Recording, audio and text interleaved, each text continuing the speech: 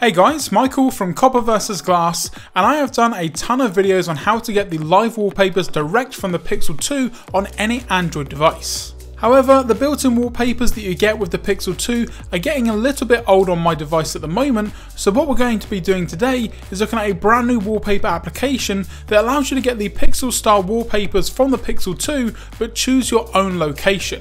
So, let's take a look. So the application that we're going to be looking at is called Skyline. It's available right now in the Play Store. It's going to be linked in the description down below.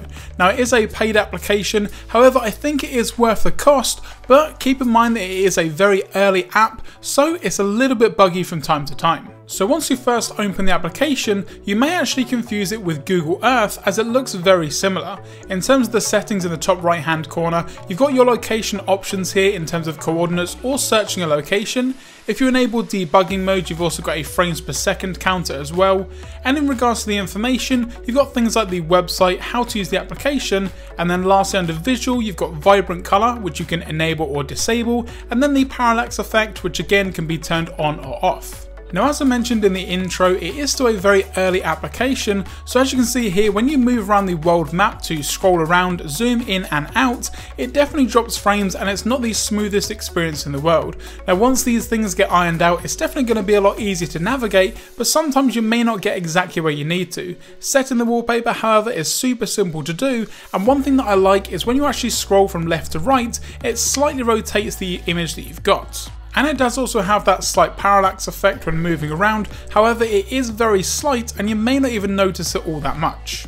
Now this application is definitely more suited to the, let's just say the non-city environments. As you can see here, I'm in a city environment. It still moves around and looks quite nice, but for me the terrain with the actual maps that are built into this application is definitely where it shines. So if I zoom into this specific area down here, you can see that it does look very flat. Some of the buildings look a little bit weird and you have to get the right angle to actually make it look nice. However, if I zoom out, and again this does take a little bit of work and a little bit of time due to the bugginess, but if I go to a more wilderness environment or the valleys for example, you can see that it has a much better effect, and in my opinion this is where this application is at its best. In regards to the search functionality, you can use the exact coordinates if you know them, or you can just use the built-in search functionality. Now this for me is a lot easier and allows you to get the exact location, as once you search for something it brings up a list of what it thinks you're trying to look for.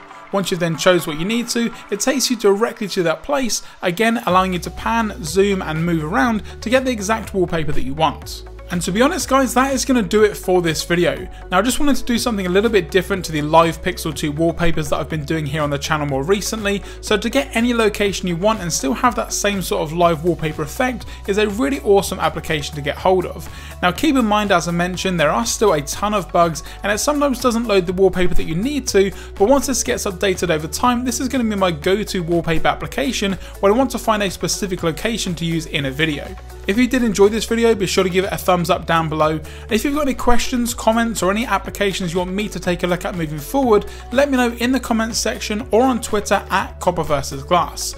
Don't forget to follow me on all my social networks including Instagram, Facebook and Twitter, and also don't forget to subscribe for more content moving forward.